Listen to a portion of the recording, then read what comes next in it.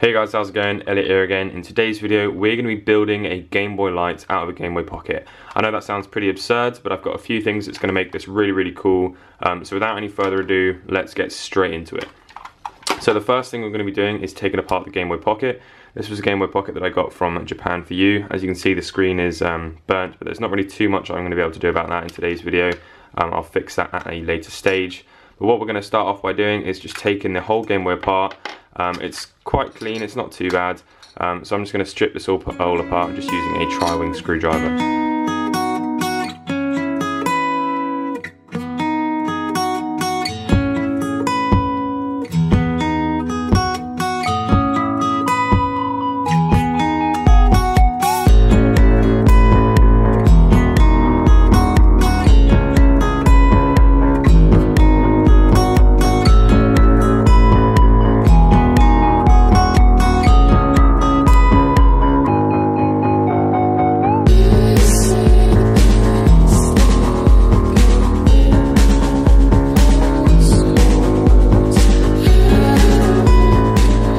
Screen. This is what's practically worth the most in Game Boy Pockets. You can pick Game Boy Pockets up for relatively cheap, but they're very cheap if the screen is damaged, which this one is. As you can see, it's got a burn on the screen there, and that's just the front polarizer, and then it's also got the leaking pixels around the side, which isn't too great, but all the more reason for us to do this mod, because that basically means that, you know, it's already slightly damaged, so the risk of it damaging doesn't really matter too much, because damaging even more, sorry, because it's already quite damaged. So what we're going to do is start off by just taking the tape off that's on the ribbon cable. You just need to be really careful when using anything around this, that you don't rip the cable or anything like that. Speaking of using stuff around this, we're going to be taking out your knife, and then what we're going to do is just gently slide it underneath the corner of the polarizer film. I don't believe I've actually done a Game Boy Pocket backlight on film before, so this should be interesting. And what you really want to make sure you're doing is lifting up the polarizer film underneath as well, not just the reflective layer.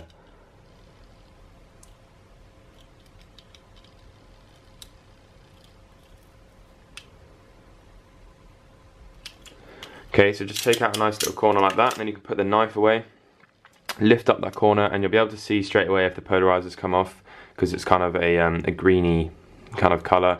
Otherwise it would just be like a tinfoil reflective colour.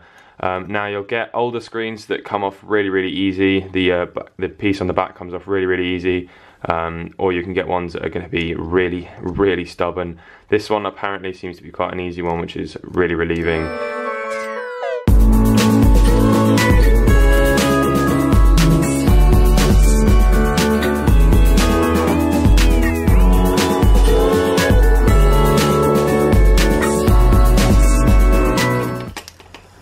And just like that, the polarizer film is off, and as is the reflector film. Pretty happy with that. That came off really nice and easy. Doesn't look like there's any residue left underneath, which is good. Once the polarizer film and reflective layer are off, what you want to do is just take like a Q-tip and a little bit of isopropyl alcohol. I keep talking about isopropyl alcohol. It's really something that you should have in your collection of cleaning supplies if you're going to be cleaning Game Boys regularly. Just dip a Q-tip or a cotton bud or whatever you want to call it in the isopropyl alcohol, and just put it over where the residue is. In my case, there's only residue up in the top right hand corner, because that's where I used the knife, so the glue didn't come off massively cleanly. And then just give it a little clean and it will rub straight off. So that is going to move us onto the shell. What we're going to be doing is cleaning this up and making it look the way I want to. The first thing we're actually going to be doing is removing the little piece of sticky stuff here, because the backlight is obviously a lot thicker than the reflective film, so you want any room you can up here. I'm also going to be taking off the screen lens.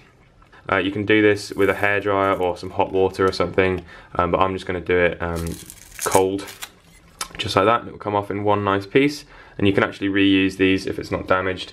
It's going to make more sense in a minute why I've taken that off. And now we're going to be taking the back part and just giving it a nice clean.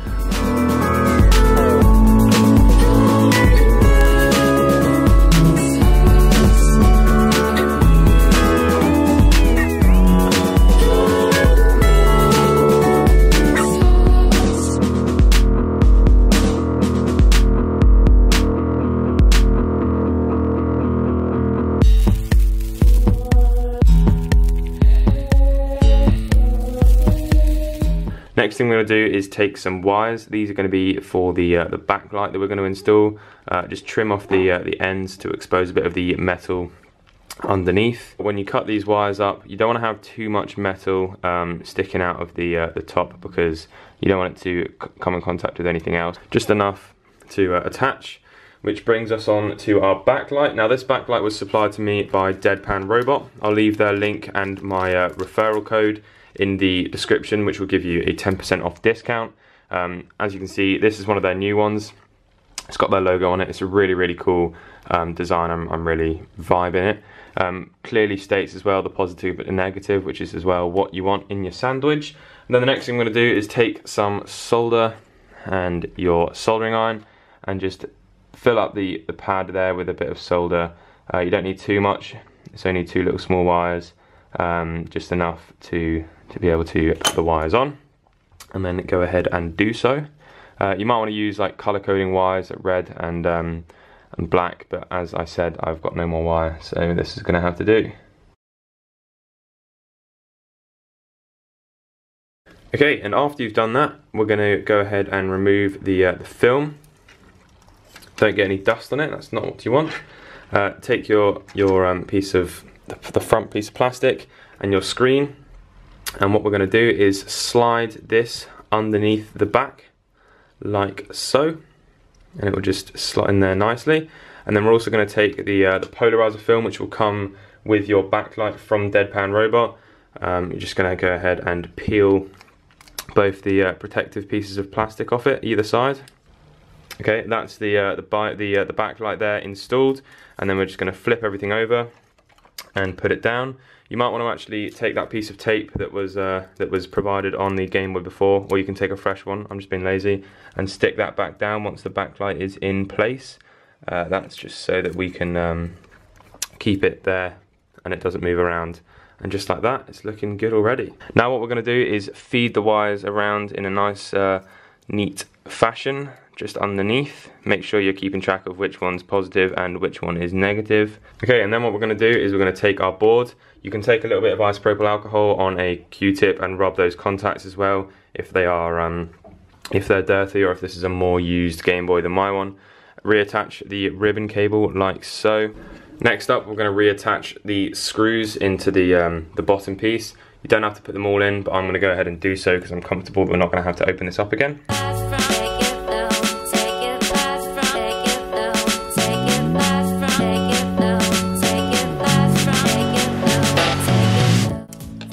And now what we're going to do is solder them to 2 of the points on the board. So the positive one is going to go to number 5 pin, which is just here.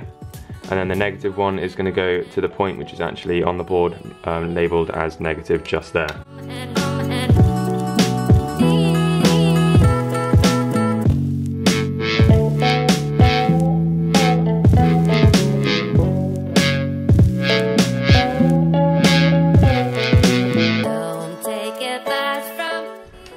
What I actually wound up doing was installing a resistor into the circuit because the backlight was drawing too much power. I also had to change the point that I soldered it to. I needed to solder it to 0.4, not 0.5. So now what I'm going to go ahead and do is put the last bits of screws back in, and then we'll be able to assemble everything. But before I do that, I just want to say a quick thank you to SJM4306. Again, Sean is on Skype right now. Say hi, Sean. Sean? Sean! Come here!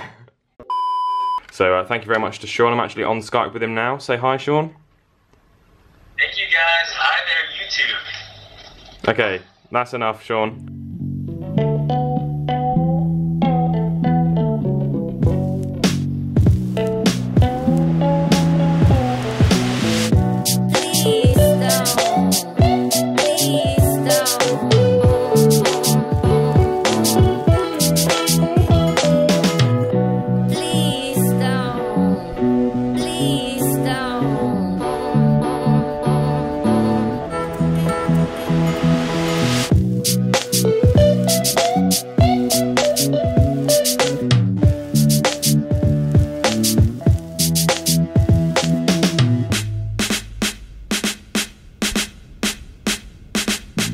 that's going to be it then for this video. I'm really happy with how this has turned out. I'm comfortable this is probably going to be my daily player now for Game Boy games. I think it looks really nice with that Game Boy Light screen, and it's definitely looks similar to the original Game Boy Light.